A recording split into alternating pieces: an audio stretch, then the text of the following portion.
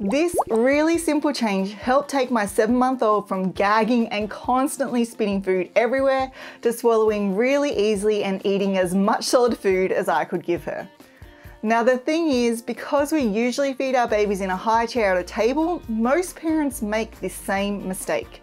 And you won't believe how simple it is to fix and what a huge difference it makes when you do. I came to this realization when I was feeding my 7-month-old yogurt and my son asked if he could help. And I thought, okay, why not? Now, when I feed my daughter, normally she loves her food to the point where she never wants to stop eating. But this time she was gagging and spitting it out everywhere. So naturally I went into OT mode and I started trying to figure out what was wrong. And when I actually looked at it, it was obvious. Normally when I feed her, I sit directly opposite her at the table, but my son was sitting to her side. And that one small difference was causing all of these problems. That's because when you feed a baby while standing or sitting beside them, they have to twist their head sideways to eat. And this seemingly minor adjustment can actually complicate the process of swallowing. When our head is pointed straight ahead, our esophagus, which is the tube through which the food travels from our mouth to our stomach, also aligns in a straight path. And this allows food or liquid to easily move from our mouth down to our stomach. However, this changes when our head is turned sideways. When the head is in this rotator position, the esophagus goes from being straight to slightly twisted. And this minor twist makes it much harder to swallow. Try it out for yourself. Grab a glass of water, take a sip and swallow while you're looking straight ahead. Then take another sip and swallow with your head turned to the side. Notice how much harder it is with your head turned? It's the same for babies. So, to fix this problem, I moved my son to a position where he could feed her front on instead of to the side. And this really simple change made a huge difference. She started eating like normal. The gagging completely stopped, and instead of spitting out the food, she started swallowing it.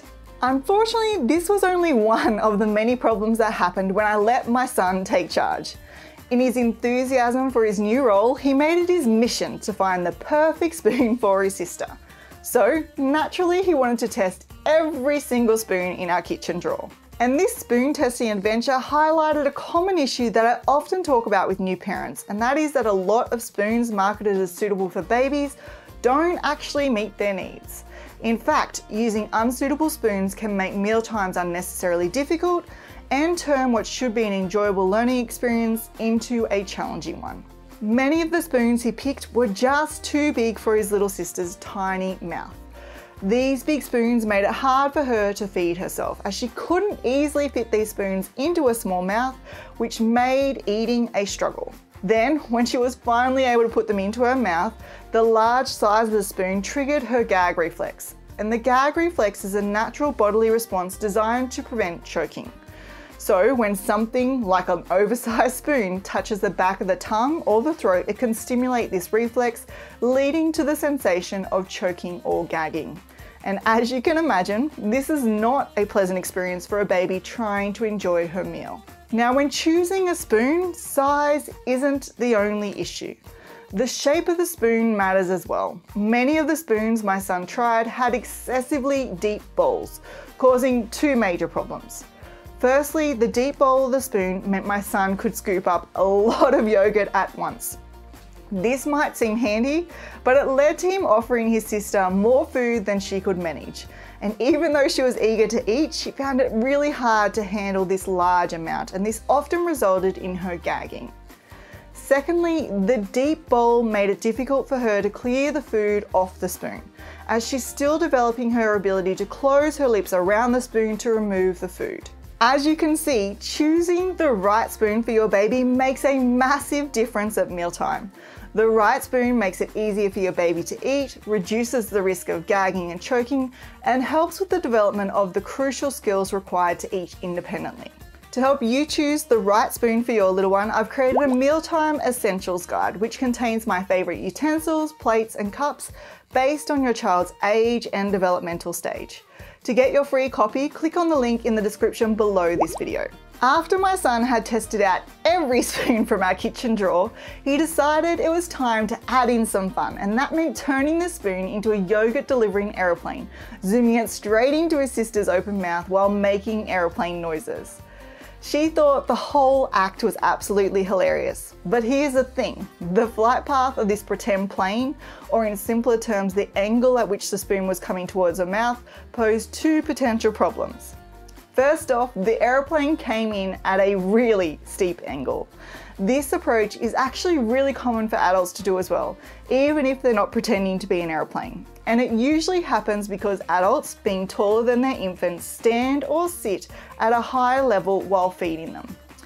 This might not seem like a big deal, but what it actually does is cause the baby to tilt their head back.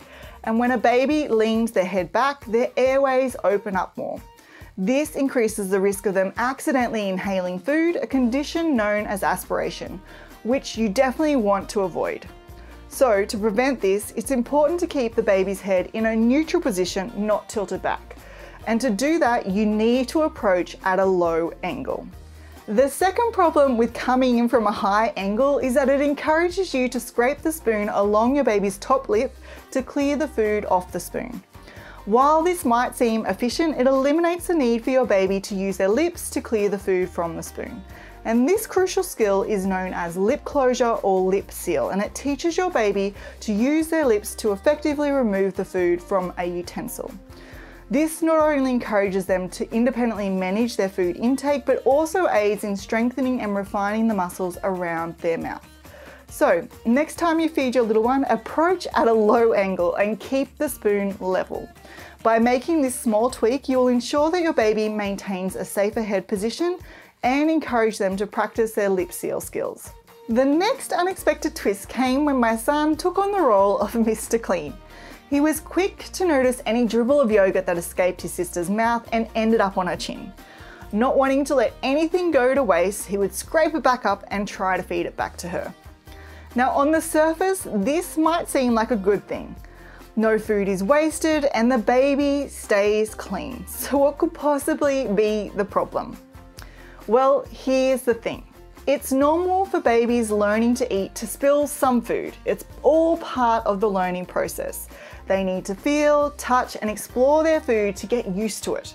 Moreover, these spills help babies understand how their mouth works, and it helps improve their coordination skills. But if you continually interrupt this process by trying to clean them up after every bite, it's both distracting and annoying. Imagine if you were being fed and after every bite, someone scraped a spoon along your chin 3 or 4 times. It wouldn't take long before you feel an overwhelming urge to either snatch that spoon out of their hands or push it away and stop eating, just like your baby does. So to prevent creating a negative association with food, hold off on the cleanup until after the meal. That way your baby can focus on eating and enjoying their food without any distractions or pressure. Another important part of mealtime is making sure your baby's safe, and one of the biggest risks to babies with solid food is choking.